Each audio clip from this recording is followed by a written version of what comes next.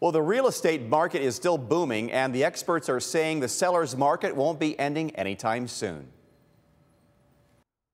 In November, there were 550 total home sales in the metro area. That's up 16% over a year ago. But the new listings are drying up. There's only so much inventory. Supply and demand tells you prices are going to go up.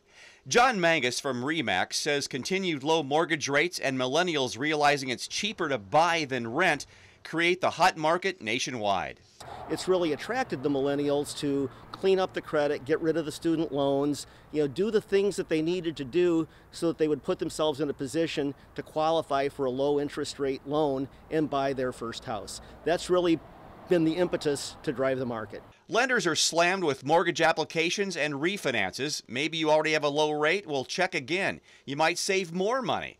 Bill McConnell from PNC Bank. Look at what your interest rate is and then find out so many different ways through the internet to find out what rates are today. And then when you're doing that, think through too, 15-year mortgage appropriate for me, 30-year mortgage appropriate for me, because there's a lot of difference 15 years and paying that interest. So really take a lot of things into consideration as you make it, not just the rate. There's closing costs, there's other costs associated with, so really pay attention to it, but do the math.